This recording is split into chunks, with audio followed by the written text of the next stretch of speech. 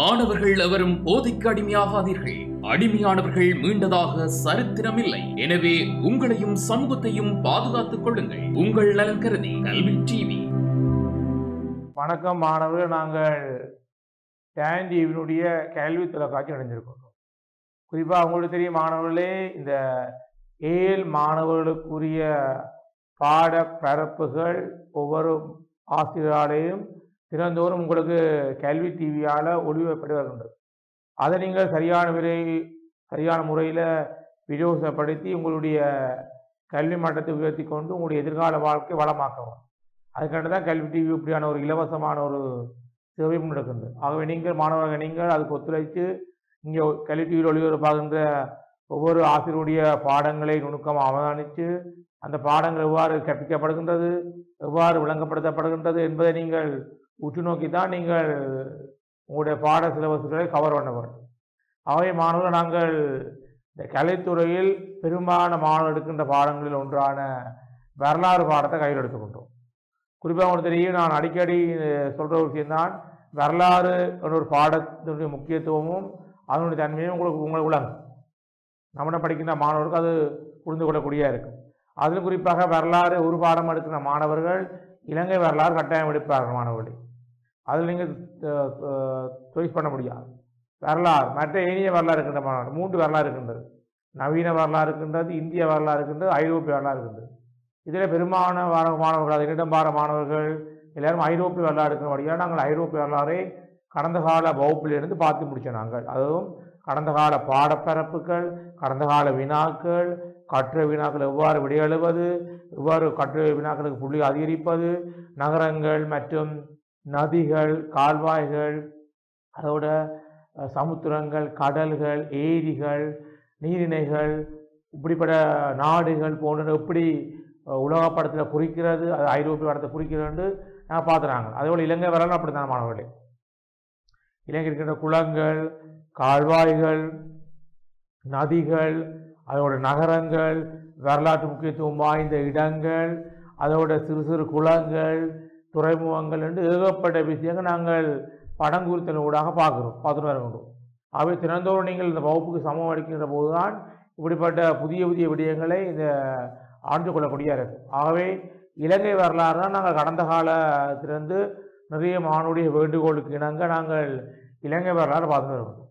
குறிப்பாக இலங்கை வரலாறு என்னும் போது நாங்கள் 2018ஆம் ஆண்டு 19ஆம் ஆண்டு பார்த்துனாங்க. இறுதியாக நாங்கள் கடைசியாக நடந்த வகுப்பில் நாங்கள் 2017ஆம் ஆண்டுக்குரிய கிட்டத்தட்ட ஒரு 7 வினாக்கள் முன்னேறி செய்திருந்தாங்க. உங்களுக்கு தெரியும், பகுதி 1 80 மாணவர்களே எல்லாம் ஒரே விதமான கட்டமைப்போடு அமையாது. ஒவ்வொன்றும் ஒவ்வொரு கட்டமைப்பு. அதில் நாங்கள் முதல் பார்த்த கட்டமைப்பை மீண்டும் பாருங்கள் இருக்கா, அந்த வினா பாருங்க மாணவர்களே. இதில் பாருங்கள், அது 1 தொடக்கம் 5 வரை ஒரு பெயர் தரப்பட்டிருக்கும். அதில் ஏதாவது ஒரு பெயர் அது ஒரு விடயம் மற்ற 4ஓட ஏதோ ஒரு வகையில் தொடர்படாமல் தான் இருக்கும். ஆகவே தொடர்படாத அந்த பெயரை அல்லது அந்த விடயத்தை நீங்கள் தெரிவு செய்து அதனுடைய இலக்கத்தை பக்கத்துக்கின்ற பிரேக்கருக்குள்ளே போட வேண்டும். அதான் இந்த பகுதி 1க்குரிய முதல் 5 வினாக்குரிய கட்டமைப்பு. அடுத்த பாருங்கள், 6லிருந்து 10 வேறு கட்டமைப்பு. பாருங்கள் மாணவர்களே, 6லிருந்து 10 வேறு கட்டமைப்பு. பாருங்கள், 6 தொடக்கம் 10 வரையான வினாக்கள் ஒவ்வொன்றிலும் 5 ஜோடி பேர் தரப்பட வேண்டும். 6லிருந்து 10 வரையான வினாக்கள், 10 வரையான வினாக்களில் 5 ஜோடி பேர் தரப்பட வேண்டும். அவற்றில் ஒரு ஜோடி உள்ள பெயர்கள் ஒன்றொன்று பொருந்தவில்லை. பொருந்தாத அச்சோடியை இனங்கண்டு அதன் இலக்கத்தை எதிரே உள்ள அடைப்புக்குள் எழுத வேண்டும். இதுதான் முறை. முறைகளை நீங்கள் சரியாக பின்பற்ற வேண்டும். எப்படி கேள்வி கேட்கின்றார்கள், கேள்வி எப்படி பரந்துபட்டதாக அமைகின்றது, அதுக்கு நாங்கள் எவ்வாறு நுட்பமாக விடை எழுத வேண்டும் என்பதை நீங்கள் இந்த கல்வி டிவியை பார்ப்பதன் ஊடாக ஆழ்ந்து கொள்ளக்கூடிய இருக்கும். அதை பாருங்க, 6ஆவது பாருங்கள், உபதிசகாம கதம நதி கடந்த பார்த்த வினா மாணவர்களே.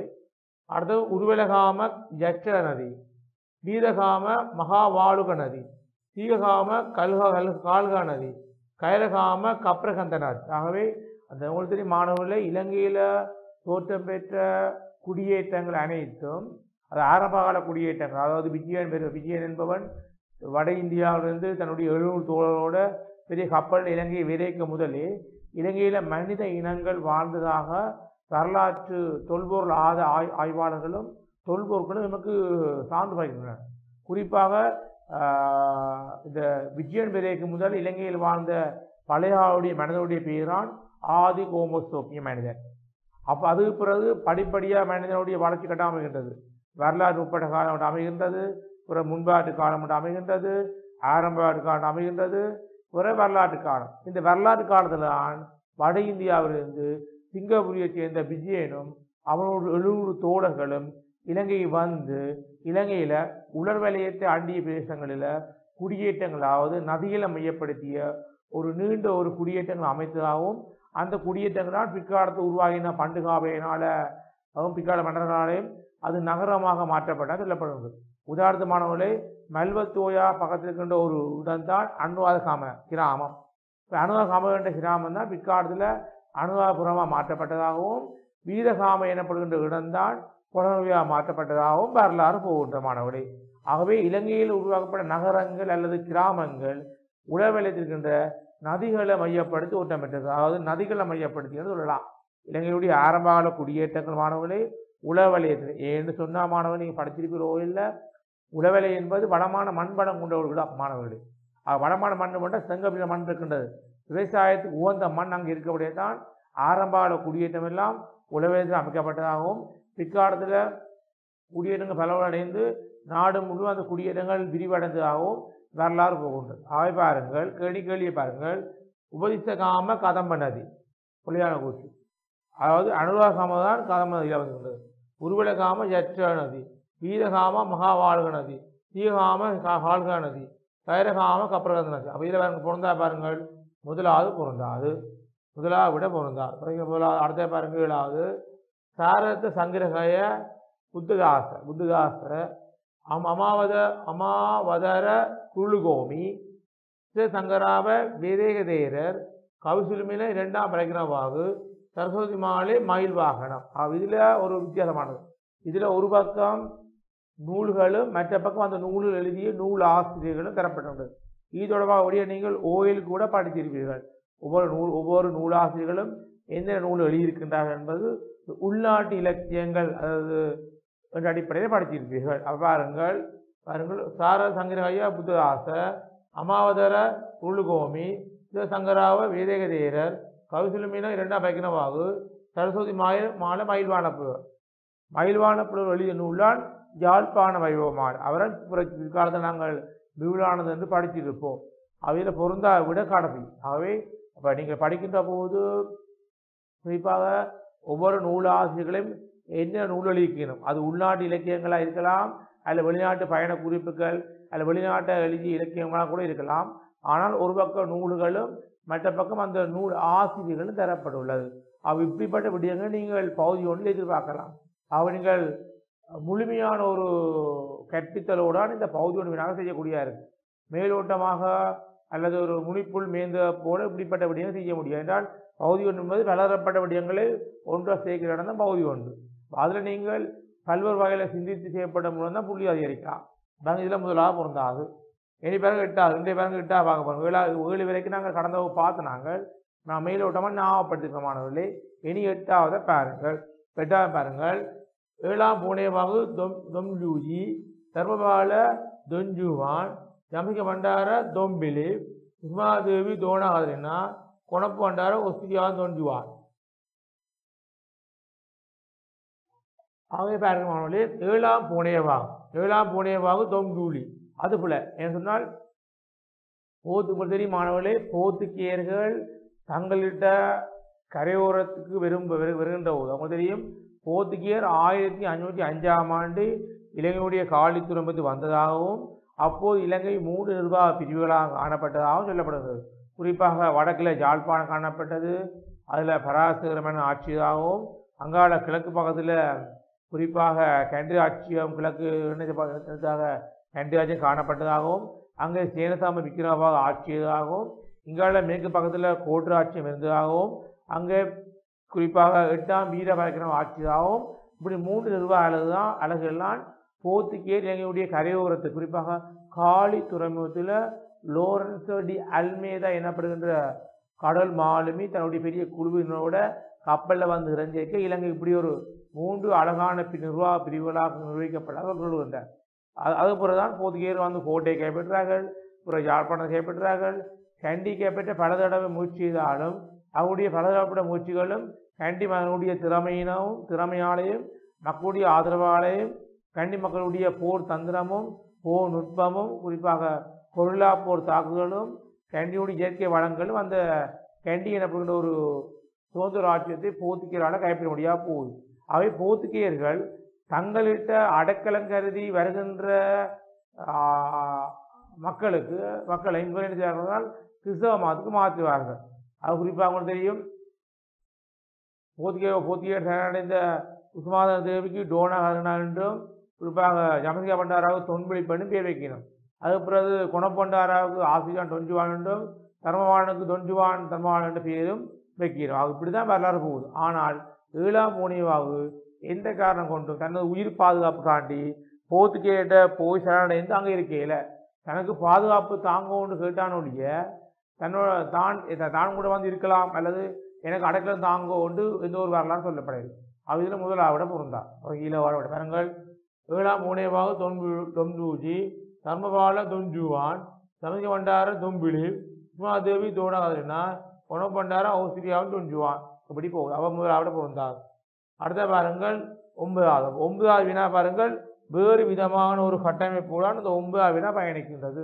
ஆகவே 9வது வினா பாருங்கள், டிமீரன் ஆணைக்குழு பாருங்கள் 1796க்கு முன்னர் நிலவிய பழைய ஏற்பாட்டின் மீளாக்கம், மோர்கன் ஆணைக்குழு பொதுக்கல்வி திணைக்கள நிறுவியமை, ரிழல் ஆணைக்குழு பல்கலைக்கழக கல்வி நிறுவியமை, உணவூர் ஆணைக்குழு சர்வஜன வாக்குறுதி வழங்கியமை, தோல்வழி ஆணைக்குழு மந்திரி சபை முறையை அறிமுகம் செய்தவை. இவ்வாறு தான் இந்த விஷயம் போகின்ற மாணவர்கள். அப்போ ஒவ்வொரு காலகட்டத்திலேயும் ஒவ்வொரு ஆணைக்குழுவை நியமிப்பது என்பது பிரித்தானிய காலத்திலிருந்து இன்று வரை ஒரு நடைமுறையாக பின்பற்றப்படுகிறது. பிரித்தானிய காலத்திலிருந்து ஏதாவது பிரச்சனை ஏற்பட்டால் அல்ல ஏதாவது ஒரு விடயம் கொண்டு வரப்படுவதனால் ஏதாவது ஆணைக்குழு நிறுவி அந்த ஆணைக்குழு ஊடாகத்தான் அந்த வேலை திட்டம் முன்னெடுக்கப்படுகின்றது. அதையால் இது பாருங்கள், டியூரன் ஆணைக்குழு 1796க்கு முன் நிலவிய பழைய ஏற்பாட்டின் மீளாக்கம். சரி, மூல ஆணைக்குழு பொதுக்கல்வி திணைக்கள நிறுவியமை, ரிழல் ஆணைக்குழு பல்கலைக்கழக கல்வி நிறுவியமை, உணவு ஆணைக்குழு சர்வஜன வாக்குறுதி வழங்கியமை, தோல்வழி ஆணைக்குழு மந்திரி சபை முறையை அறிமுகம் செய்தவை. இதில் பாருங்கள், குறிப்பாக இதில் பாருங்கள், ரிழல் ஆணைக்குழு பல்கலைக்கழக கல்வி நிறுவியமை இதில் 3வது பொருந்தாது. அவை பொருந்தாது இப்படிதான் தேர்வு செய்ய வேண்டும். இது பாருங்கள் 3வது பொருந்தாது. அடுத்த பாருங்கள் ஒவ்வொரு இந்த இறப்பர் ஆராய்ச்சி நிலையம் அகலவத்தைய, தேயிலை ஆராய்ச்சி நிலையம் தலவாக்கல, தெங்கு ஆராய்ச்சி நிலையம் நுணுவில, நெல் ஆராய்ச்சி நிலையம் வத்தலகொட, திரகவரை ஆராய்ச்சி நிலையம் கனத்கொட. அப்போ இதில் பாருங்கள், நீங்கள் ஓயில் கூட படித்திருப்பீர்கள்.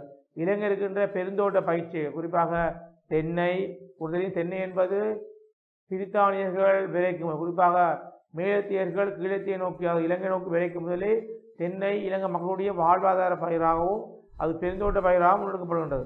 ஆனால் பிரித்தானிய வந்துதான் மலையத்தை கைப்பற்றினாப்படும். குறிப்பாக தெரியும், பிரித்தானியர்கள் 1796ஆம் ஆண்டு கரையோரத்தை கைப்பற்றுகின்றார்கள் உள்ளாந்திடமிருந்து. பிறகு கண்டியை 1815ஆம் ஆண்டு கைப்பற்றுகிறார்கள். அதுக்கு பிறகு 1942 பிப்ரவரி 2ஆம் மாதம் 4ஆம் தேதி வரைக்கும் இலங்கை சுதந்திரம் அடைக்கும் வரைக்கும் இலங்கையுடைய முழு ஆதிக்கமும் பிரித்தானிய எனப்படுகின்ற பேரரசுகள் இருந்ததாக வரலாறு சொல்கின்றது.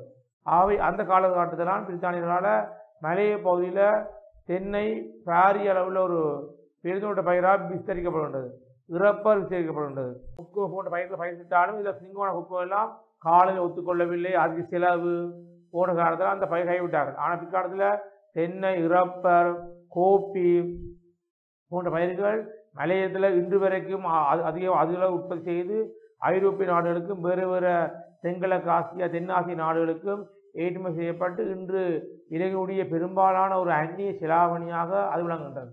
அப்படிப்பட்ட ஒரு மலையை தான் அந்த பெண்கள் பற்றி அறிமுகப்படுத்தப்பட்டது மாணவர்களே. இதில் பாருங்கள், இறப்பர் ஆராய்ச்சி நிலையம் அகலவத்த, தேயிலை ஆராய்ச்சி நிலையம் தலவாக்கல, தெங்கு ஆராய்ச்சி நிலையம் நுணுவில, நெல் ஆராய்ச்சி நிலையம் வத்தலகோட, திரகவரை ஆராய்ச்சி நிலையம் கிணற்கோட. இதில் பாருங்கள், குறிப்பாக தெங்கு ஆராய்ச்சி நிலையம் நுணுவில என்பது அது புள்ளியாகும். அடுத்த பாருங்கள், அடுத்த பாருங்கள் அப்போ நாங்கள் 6 தொடக்கம் 10 வரையான கட்டமைப்பு ஒரு சோடியா பெயர் தரப்பட்டிருந்தது. அதில் ஒரு சோடியுள்ள பெயர் ஒரு சோடி பொருந்தவில்லை, அது தெரிவு செய்யலாம் மாணவர்களே. இனி பாருங்கள், அடுத்த கட்டமைப்பு வேறு விதம். பாருங்கள் 11 தொடக்கம் 15 வரையில் ஒவ்வொரு வினாவிலும் சில பெயர்கள், கூற்றுக்கள், திகதிகள் ஆகியவற்றின் தொகுதிகள் எக்ஸ் ஒய் என்ற நிலையில் தரப்பட்டுள்ளன. பைனரியில் தரப்பட்டுள்ள பெயர்கள் அல்ல கூற்றுக்கள், திகதிகள் எக்ஸில் தரப்பட்டுள்ளவுடன் ஏதோ ஒரு வகையில் தொடரப்பட்டவை, ஆனால் அவை சரியான தொடரொழுங்கிலே தரப்படவில்லை. வைடுகளில் உள்ளவற்றை எக்ஸ்களில் உள்ளவற்றுக்கு ஏற்ப சரியாக ஒழுங்குபடுத்தும் போது கீழே தரப்பட்டுள்ள 5 தீர்மானங்களுள் ஒன்று சரியானதாகும். சரியான அச்சீர்மான இலக்கத்தை அடைப்பு புள்ளிக்கோடு எழுதணும். அப்போ சரியான தெரிவு செய்யணும். நாங்கள் முதல் பார்த்தா மாணவர்களே புலியான ஒரு ஜோடியை தெரிவு செய்து அதுக்குரிய இலக்கத்தை அதுக்குரிய விடயத்தை நாங்கள் பிறகு போட்டாங்க. இப்போ அப்படி இல்லை, சரியான தெரிவு செய்ய வேண்டும். குறிப்பாக பாருங்கள் சோடி பாருங்கள் பண்டுவாசேவன், காக்கவண்ண தீசன், வட்டகாமினி, ஸ்ரீ விக்ரமராஜசிங்க. இதில் பாருங்கள் சோமாதேவி, வெங்கட ரங்கம்மா, பத்தகச்சானா, கல்யாணவாதி. இதில் பாருங்கள் குறிப்பாக பண்டுவாசேவனுக்கு சீவரவனும் மாணவர்களே சீவரவன். அப்போ என்ன 3 நாள் வரப்போகுது. காக்கவண்ண தீசன் கவனிங்கள் விகாரமாதேவி டிவரவன். அப்போ பாருங்கள் அடுத்த வட்டகாவணி அமைப்பாக சோமாதேவி பாருங்கள் ஏவர வேண்டும். அடுத்த பாருங்கள் 3ஆம் விட வரப்போன்றது.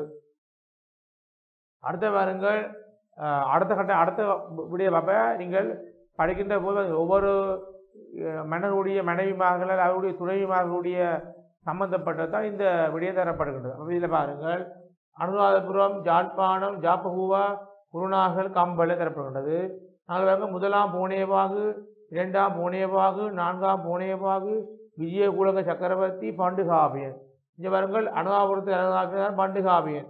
முதலாவது பாருங்கள் ஈ வர வேண்டும். அப்போ பாருங்கள் முதலாவது இடம் இலவா மாணவர்களே பாருங்கள். யாழ்ப்பாணத்தை பாருங்கள் விஜயகுல சக்கரவர்த்தி.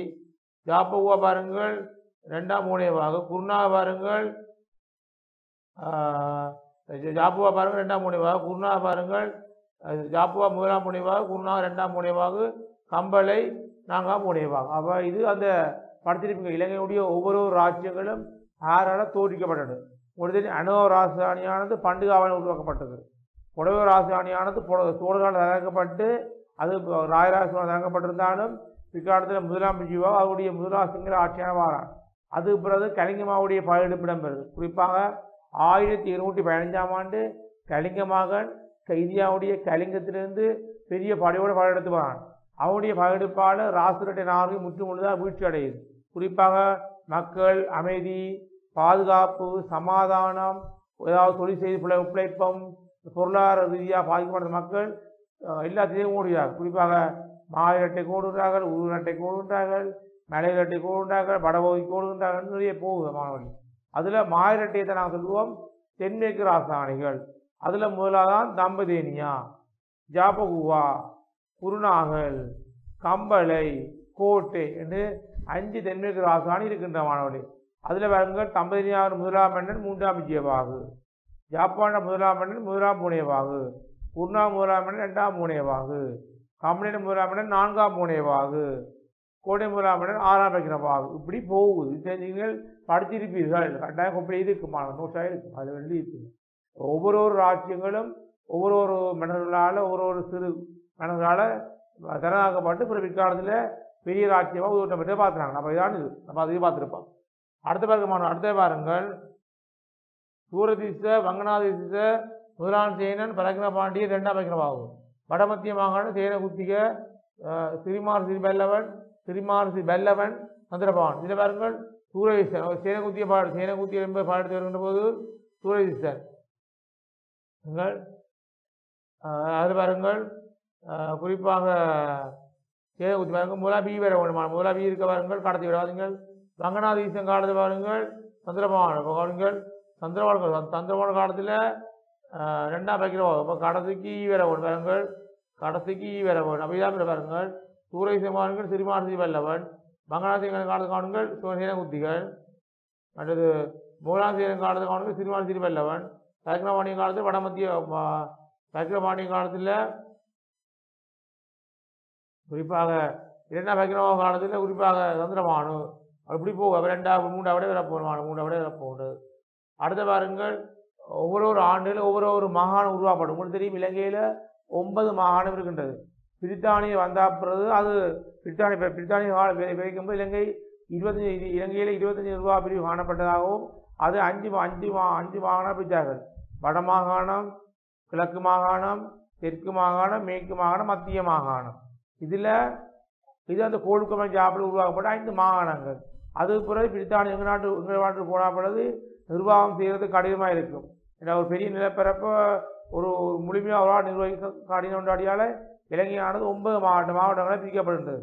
அதெல்லாம் வடமாகாணம் பெறுது, வடமத்திய மாகாணம், வடமேல் மாகாணம், கிழக்கு மாகாணம் மற்றும் மேற்கு மாகாணம், தெற்கு மாகாணம், குறிப்பாக சப்ரோ மாகாணம், ஊவா மாகாணம், மத்திய மாகாணம் என்று 9 மாகாணங்கள் இப்போ நிர்வாகங்களாக இருக்கின்றது. அதோடு 25 மாவட்டம் இருக்கின்றது. அப்படி போகின்ற நிர்வாகம் அப்படி போகின்ற மாணவர்கள். அப்போ இதில் 1033ஆம் ஆண்டு கவுனிங்கள் மேல் மாகாணம். அப்போ முதலாவது சி பெற வேண்டும். 3 4. அடுத்து வருங்கள் சப்ரூபமான கவுனிக்கு கடைசி வருங்கள் இலங்கையில் உருவாக்க கடைசி சப்ரூபமாகணும் கடைசிக்கு பி வர வேண்டும். அப்போ 4 வருங்கள் 1033ஆம் ஆண்டு மேல் மாகாணம், 1045ஆம் ஆண்டு வடமேல் மாகாணம், 1073ஆம் ஆண்டு வடமத்திய மாகாணம், 1086ஆம் ஆண்டு ஊவா மாகாணம், 89ஆம் ஆண்டு சப்ரோ மாகாணம். இப்படித்தான் இந்த மாகாணங்கள் ஒவ்வொரு காலகட்டங்களில் மாற்றப்படுகிறது. இப்போ இருக்கின்ற 9 மாகாணங்கள். 9 மாகாணத்துக்கும் 9 ஆளுநர்கள் இருக்கின்றார்கள். சில மாகாணத்துக்கு முதலமைச்சர் இருக்கின்றார், சில மாகாணத்துக்குரிய தேர்தல் நடைபெறவில்லை. அப்போ இப்படி போகுண்டு, இப்படிதான் வரலாறு போகுண்டு. அடுத்த பாருங்க மாணவர்களே, அடுத்த பாருங்கள் Henry board, Hercules Robinson, William Gregory, author கோடன், பெஸ்ட்வே. இங்கே பாருங்கள் கந்தலாய்குளம், நாச்சுவாவி, கலாவாவி, திரக்காமாவி, திசமகாராமாவி. இதில் பாருங்க மாணவர்கள் ஹென்ரி போர்ட் குறிப்பாக ஹென்ரி போர்ட் கவனிங்கள். அடுத்தது Hercules Robinson, William Gregory, author கோடன் என்று போதுமானது. இதில் பாருங்கள் 4 அப்படப்படுத்தக்கூடிய இருக்கும், 4 போட வேண்டும். பாருங்கள் இதில் பாருங்களா, இதில் பொருத்தமான சோடி இனங்கண்டு அதுக்குரிய ஆங்கிலத்தை தெரிவு செய்து அதுக்குரிய இலக்கத்தை நாங்கள் அடைப்புக்குள்ளே போட்ட மாதிரி இந்த வினா வந்தது.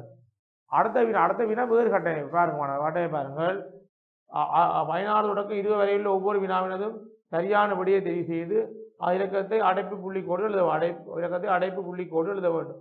மேலும் தம்பதிய காலம் எழுதப்பட்ட நூல்களில் அடங்கி விடுத்தது. தம்பதிய காலம் உங்களுக்கு தெரியும், தம்பதியா என்பது 3ஆம் பிஆர் உருவாக்கப்பட்டிருந்தாலும் அவருடைய காலத்தில் ஒரு தலதாமலை கட்டப்பட்டதாகவும் அவனுடைய காலத்தில் சிறிது இலக்கியங்கள் மீளே எழுதப்பட்டதாகவும் அவன் தமிழான முதலாம் என விளங்குகின்றான். இவருக்கு 2 பிள்ளைகள், பூனேவாகும் பரக்கிரமாகும். பிறகு 3ஆம் பிஜுவா இறந்தா பிறகுதான் பரக்கிரமா என்பவன் தம்பதியாவில் முடிவு கொண்டு சிறந்த ஒரு கல்வி மாணவனாக விளங்குகின்றான். அதனால் நாங்கள் இப்போ சிறப்பாக சொல்லுவோம், கலிகால சாகித்ய சர்வஞான பண்டிதன் என்ற ஒரு சிறப்பு பெயரால் இந்த மன்னர்களை அழைப்போம். அது வரதான் போகணும். அது போன்ற காலத்தில் குறிப்பாக சந்திரபானு 1347ஆம் ஆண்டு படித்த சந்திரபானு தொகுதிக்கான் ஒரு கலிங்கமான ஒரு ஆசிரியர்கிட்ட 1161ஆம் ஆண்டு 1155ஆம் ஆண்டு வெட்டியிருக்கான். திரும்ப சந்திரபானுவை 1161ஆம் ஆண்டு வெட்டியிருக்கான். அப்போ 47ஆம் ஆண்டு சந்திரபானு தொகுதி அனுப்பியிருக்கிறான். ஒரு குறிப்பாக 55ஆம் ஆண்டு கலிங்கமான ராசிரை விட்டு விரட்டியிருக்கிறான். மீண்டும் சந்திரபானு தென்னிந்தியா போய் பாண்டி நாடுடைய படையோடு வரும்போது தென்னிந்தியா போய் பாண்டி நாட்டுடைய படையோடு வரும்போது பரசுராமன் என்ன செய்யறான்னு சொன்னால் தன்னுடைய சிறந்த படையை கொண்டு வந்து அந்த படைகள் தோக்கடித்து வெற்றி பெற்று இலங்கை முழுவதும் அரசனாண்டு வர போகின்ற மாணவர்களே. இதில் பாருங்கள் மாணவர்களே, பாருங்கள் அந்த தம்பதிய காலத்தில் எழுதப்பட்ட நூலை பற்றி தரப்பட்டிருந்தது. பாருங்கள் தர்ம பிரதீபிகா, புதுசரண, புத்தன கல்ல, விகாரவம்சம், பூஜாவளி, சத்திரம ரத்னாவளி. புதுசரண, சத்திரம கல்ல, விகாரவம்சம், பூஜாவளி, சத்திரம ரத்னாவளி, சைவக்ஞ சாமதேனு. புதுசரண, கத்திரம கல்ல, விகாரவம்சம், பூஜாவளி, சத்திரம ரத்னாவளி, காவியசேகர.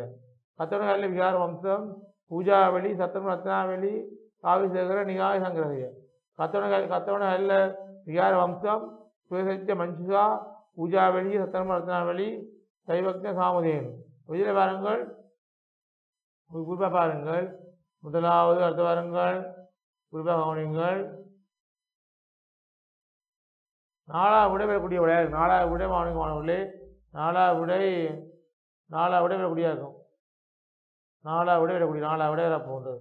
அடுத்த கவனிங்க. அடுத்த பாருங்கள் மேலும் வயிற்றுள் பலகம்ப கண்ட லம்பகர்ண வம்சத்து அரசர்களின் பெயர்களை சரியாக காலக்கிற வரிசையில் குறிப்பிடுவார். உங்களுக்கு தெரியும், இலங்கையில பரம்பரை ஆட்சி புரிந்த மன்னர்கள்லாம் சிங்கள வம்சத்தை பூர்வீகமாகவும் பௌத்த மதத்தை ஒரு முக்கிய மதமாக கொண்டு ஆட்சி புரிந்திருக்கிறார்கள். அந்த வகையில் இலங்கையில மௌரிய வம்சத்துடைய முதலாம் மன்னனாக பசவம் விளங்குகின்றான். மௌரிய வம்சத்தில் லம்பகர்ண வம்சத்தின் முதலாம் மன்னனாக பசவம் விளங்குகின்றான். மௌரிய வம்சத்தின் முதலாம் மன்னனாகத்தான் தாவசியம் விளங்குகின்றான். அப்படி இடைக்க சில அதோட பர்ண வம்சத்தை சேர்ந்ததாக லீலாவதி ஆட்சி இருக்கிறாள். இப்படி அரசி பெண் ஆட்சி இருக்கிறார். இப்படி பெண் அரசிகள் நாட்டை நிர்வகித்த முறை காணப்படுகின்றது. அவை இப்படி இதில் வருங்கள் இந்த லம்பகர்ண வம்சத்தினுடைய முதலாம் மன்னன் தான் பசவன். அதுபோல் சில மன்னர்கள் லம்பகர்ணத்தை பிரயோகப்படுத்தி அனுபவ காலத்தை ஆட்சி புரிந்திருக்கிறார்கள். அதோட பார்த்தா இந்த வினா தரப்படுகின்றது. பாருங்க மாணவர்கள், பாருங்கள், வசவன் முதலாம் சிகவா வராது, வசவன் மகளிராக வசவன் மங்கநாதீஸ்வர், அப்போ முதலாம் கையபாகு மகளில் நாகர் பாலிகதீஸ்வர். இதில் பாருங்கள், வசவன் முதலாம் நாக முதலாம் கையபாகா. இதில் பாருங்கள், மூன்றாவது குடியாக. அவை மாணவர்களே, நாங்கள் இந்த லம்பகர்ண வம்சம் இலங்கையில் ஆட்சி புரிந்த பெரும்பாலான மன்னர்கள்லாம் சிங்கள வம்சம் இருக்கிறார்கள். அந்த இடையில லம்பகர்ண வம்சம் மன்னர் ஆட்சி புரிந்திருக்கிறார்கள். பிறகு மௌரிய வம்சம் ஆட்சி புரிந்திருக்கிறார்கள். அவருடைய தென்னிந்தியா வந்து தமிழர்கள் ஆட்சி புரிந்திருக்கிறார்கள். அவருடைய ஆறு சக்கரவர்த்திக்கு இடையில ஆட்சி கைப்பற்றிருக்கிறார்கள். இடையில அந்த வேறு வம்சம் ஆட்சி புரிந்த வம்சம் இருக்கின்றது. இதுல லம்பகர்ண வம்சத்துடைய பிரதித்துவப்படுத்தி தான் இந்த வரலாறு அமைகின்றது. பார்த்தாங்க. அடுத்த பாருங்கள், மேலோவற்றில் கண்டு ராஜ்ஜியத்தின் இறுதி மன்னர்களில் பெயர்களை சரியான காலக்கிர வரிசை கொண்ட தொகுதி. உங்களுக்கு தெரியும், கண்டு ராஜ்ஜியம் இலங்கையில் இருக்கின்ற கடைசி சுதந்திர ராஜ்யமா விளங்குற ராஜ்யம் தான் கண்டு ராஜ்யம், மலைய ராஜ்யம். அந்த மலைய ராஜ்யமானது 1815ஆம் ஆண்டு ஆங்கிலேயர் கைப்பற்றும் வரைக்கும் ஒரு இலங்கையில நீண்ட காலம், குறிப்பாக ஒரு 3 நூற்றாண்டுகளுக்கு மேற்பட்ட அல்லது 300 வருடங்களுக்கு மேற்பட்ட ஒரு நீண்ட காலமாக ஒரு சுயாதீன ராஜ்யமாக, ஒரு சுதந்திர ராஜ்யமாக விளங்கி வருமே இந்த கண்டு ராஜ்யத்துக்கு சார்பானவர்களே. அந்த கண்டு ராஜ்யத்தில் ஆட்சிய மன்னர்கள் நாங்கள் 2 பிரிவாக பார்க்கலாம். 7ஆம் ஆண்டு 8ஆம் ஆண்டுலாம் படிச்சிருப்பீங்க மாணவர்களே, ஓயிலு கூட படித்திருப்பீர்கள். ஏழில் உங்களுக்கு புதுசாக இருக்காது. ஒன்று பாருங்கள், சிங்கள வம்ச மன்னர்கள் சிங்கள வம்சத்தை பூர்வீகமாகவும் பௌத்த மதத்தை தங்களுடைய பூர்வீக மதமாக கொண்டு வரலாம் இந்த சிங்கள வம்ச ஆட்சியாளர்கள். அது பிறகு சிங்கள வம்ச ஆட்சியாளர்களுடைய கடத்தி மன்னனான திரு வீர பராக்கிரம நரசிங்க மன்னர் தென்னிந்தியா இருக்கின்ற நாயக்க வம்சம் எனப்படுகின்ற அந்த வடுக வம்ச பெண்ணை மணமுடித்ததால அந்த பெண்ணுக்கும் இந்த திரு வீர பராக்கிரம நரசிங்கனுக்கும் வாரிசு இல்லை.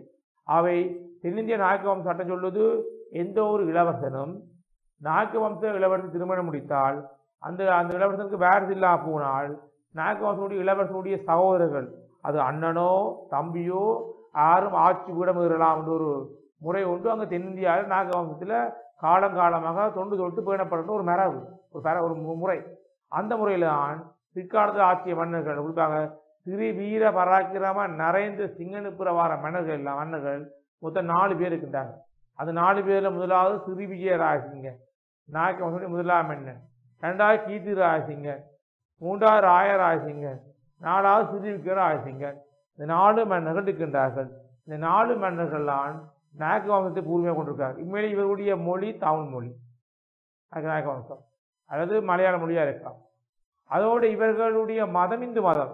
அது இங்கு வந்து ஆட்சிப்படம் வருகின்ற போது பௌத்த மதம் தழுவி கொள்கின்றார்கள், சிங்கள மொழியை கற்றுக் கொள்கின்றார்கள்.